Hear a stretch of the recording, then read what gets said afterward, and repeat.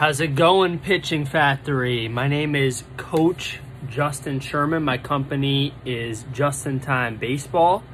And I'm very flattered to be giving a psyched up story. I was asked by Coach Kiki. I'm flattered. It's awesome. Anytime I can give back to the baseball, softball community and help as many students as I can, I'm always willing to help, especially a coach like Kiki. So just a brief little summary on who I am. I'm from Westchester, New York, very affluent area.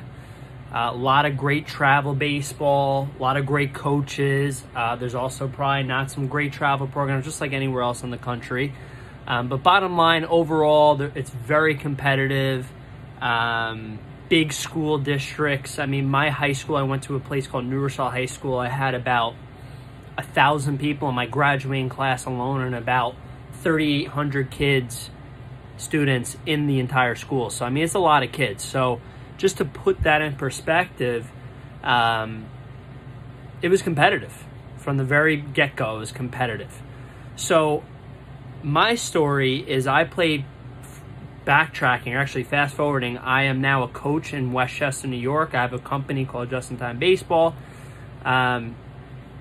And I train a lot of kids from ages as young as 5 to 12 years old. And I would say my mission statement really geared towards youth development. Over the last year and a half, of course I train high school athletes, but my core is really youth development. So the bottom line is I was a college baseball player. I coached at Purchase College. I was the captain. It's a nice little school here in Westchester, New York. Ironically, I was close to home. I played 2 years at a community college prior. I was a pretty solid baseball player. Led the conference in RBIs. Led the conference in doubles. I mean, I was a good, solid ball player. But with all that being said, I see here we're talking about different questions about the mental side. And one of the questions is, have your statistics ever gotten in the way of your playing ability and your just overall mindset? And that really hit home to me when I read this question. So let's paint a picture. I was a freshman baseball player. I was solid, if best. I didn't really work as hard as I should have. I just loved the game. I loved, no fault of anybody, but I loved the game, but I didn't really work that hard. I kind of got by.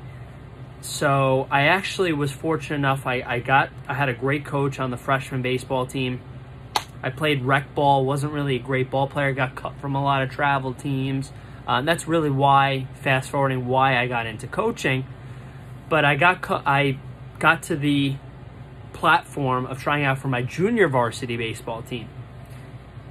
Made the first round, made the second round.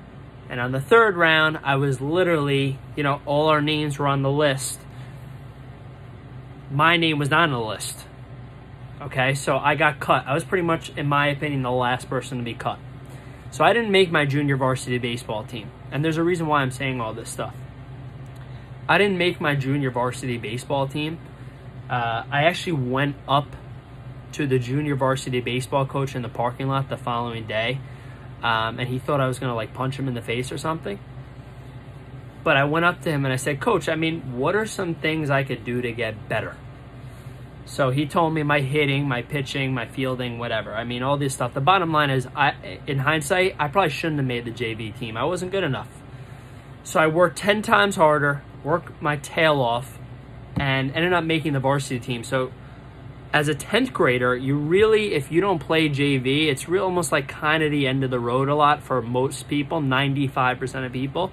But I decided to try out for the varsity, work my tail off, have great coaches along the way, and I ended up making it. Still average to above average, maybe, as a high school baseball player. Didn't get any scholarships, nothing. Played 2 years at JUCO, had a good career, worked extra hard. I 10x my work ethic. And, I just wanted more. I wanted more. And there's nothing wrong with that. That's what it's about. It's about the pursuit. And that's something I'll go into. But I'm painting you this picture because one of the questions here as I'm looking at this question sheet is, did you ever get wrapped up in your statistics? And the answer is yes. And it is the devil of a baseball, softball player. It really is. I mean, I get questions from coaches and parents all the time about how do I have my son or daughter to get more hits? And I really think that is the devil. Okay? I think that is really not the approach for what coaches and what parents should be looking at. I was guilty of getting too wrapped up in statistics when I had no right to. I told you my backstory because I didn't even make my junior varsity baseball team 4 years ago. Why should I be worrying about how many hits I have when a hit is not even in my control? So my answer here to this question is, did I get wrapped up in statistics? Yes. And I regret it every day. I regret it. I mean, I love a lot of things that I did in my baseball career. I'm so thankful for the coaches. I'm so thankful for the relationships I built.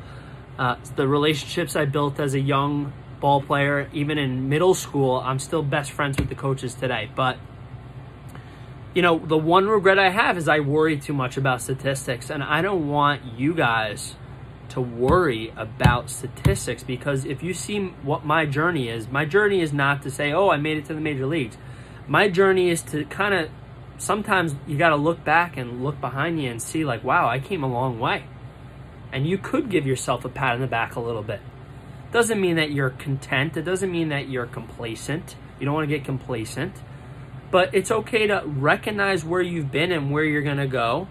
And I think the statistics really damper your ability. Okay, I worried so much about getting hits.